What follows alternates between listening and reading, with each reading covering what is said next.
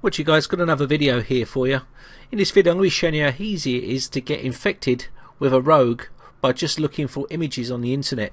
So let's have a look at our browser here.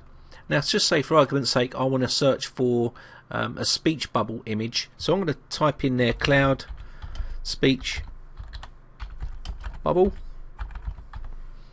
and we'll do a search for that one. And now we need to look at our images tab, and this will give us all of our images that we're looking for speech bubbles.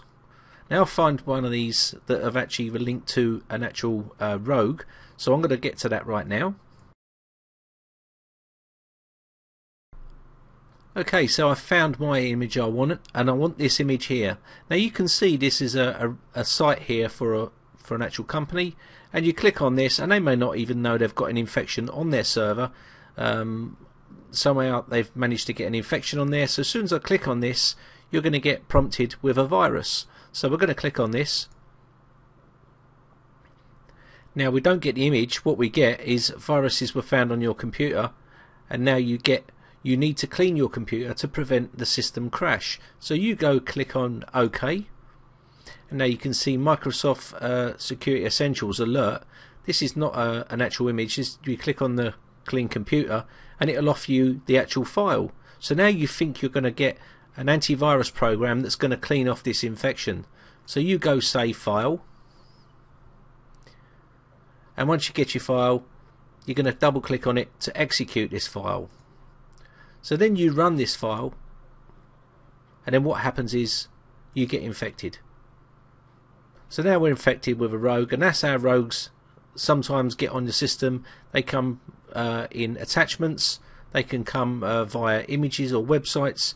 There's loads of little ways that they get onto the system, and as you can see we're now infected, and now we can't do anything with a computer, and this is common for rogues. So, and all I want to do here now is ask you to activate it, and you may now be convinced that this is the program to get rid of everything, because the viruses is actually stopping you from doing stuff on your computer. So you click on activate to purchase it, thinking it's going to actually clean off all the infection, whereas this is the actual infection, and this is how they trick people. So now you give all your card details and everything else, and then click buy now, and you've just been scammed. And that's exactly what happens to a lot of people every single day. These are all over the internet, these types of infections. There's loads of this similar. They're all called different names. I mean, I've lost count of how many there is. So they just stop you from using a computer properly and try to scam money out of you.